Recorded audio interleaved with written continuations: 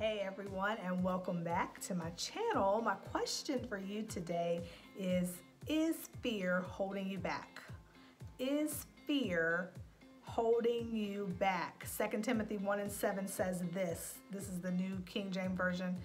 For God has not given us a spirit of fear, but of power and of love and of a sound mind. So how do you know if fear is holding you back? Sometimes if God has given you an assignment, a mission, a mandate, something to do, but you are fearful, how do you know you're in fear? Well, you might feel like, well, I can't move forward until I have the people. I can't move forward until I have the money. I can't move forward until the conditions are right and perfect. You might be paralyzed by fear. You might be gripped by fear. And so the enemy may be coming against you with fear to keep you from moving forward in the things of God. So oftentimes when we have a spirit of fear, when we're struggling with fear, we can't go forward. You're not real sure what to do, and you feel like you're stuck. You feel like things are hopeless, that situations are impossible, that you'll never be able to do what God called you to do, or you'll never be able to do that dream that's in your heart. You'll never be able to do the thing that you've always wanted to do. Oftentimes that is fear. That is fear trying to grip you, to keep you stuck, to take your voice, to keep you from speaking out, to keep you from doing what God called you to do. But God said He didn't give you that. If you have that fear going on, if there's something in your life telling you you're not good enough, you can't, you don't have enough, nobody cares, nobody wants to hear from you, nobody wants to see what you know how to do, all of that is fear. God said He did not give you that. He did not put that in you or on you. God said He has given you power. He has given you love and a sound mind. So God says He's given you the power you need to overcome it. He's given you love. God loves you. He's in you. And He's given you love to work through and maneuver, because the Bible also talks about perfect love casts out all fear. Perfect love will get rid of the fear that's trying to take over your life. And God said He gave you a sound mind. Most of the time that fear is in your mind.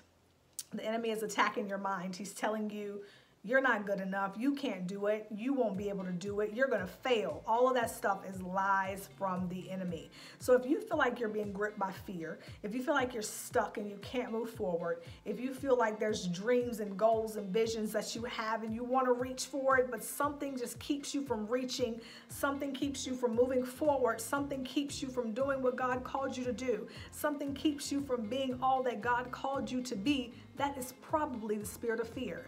And most of the time when we start working through and praying with people and breaking down things to see what's happening in their life, lots of times it is rooted in fear. Fear keeps us from doing so many things. Fear keeps us from accomplishing things. Fear keeps us from getting out of the boat. If you know the story with Jesus and Peter, when Peter walked on the water, fear will keep you from getting out of the boat and walking on the water with Jesus. So I'm just praying for you today that you would just begin to search your heart. You'd ask God to give you direction and clarity, and you'd pray into this to figure out, is fear stopping you? Is fear holding you back in some place, in some area of your life? So Lord, I just lift every person to you that may be hearing this on today, Lord, and I pray that you would speak to them.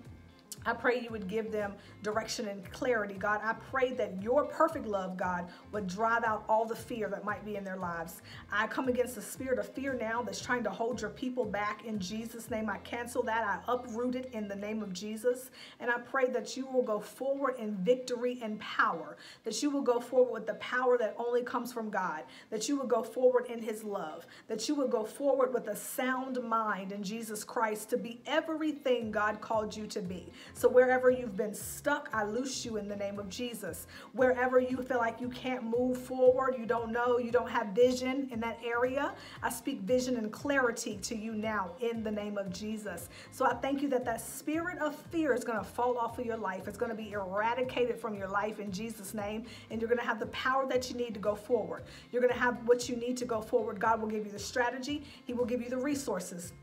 He'll give you all that you need to go forward. But here's the thing I love about God. Most of the time, the things that you need come once you start moving. So when you start moving in the vision, when you start moving in the direction of where He has called you, most of the time you'll get what you need. So the resources will start to come. The people will start to come. The ideas will start to come. The power and the victory will start to come as you move, as you go. The Bible talks about when the lepers began to go, they got their healing as they went. So lots of times that can help you calm combat the spirit of fear. Just start moving in the direction that God is calling you to do. Start working on what he is calling you to do. And as you go, as you move, as you pray, as you plan, as you seek him, the fear will fall off of your life. The fear will be immobilized in your life. So that's my prayer for you today. If you know somebody else that might be dealing with fear, somebody else that might be paralyzed by the spirit of fear, share this with them on today. If this has helped you, like this video, subscribe to the channel because I want to stay connected with you. So we will talk again soon.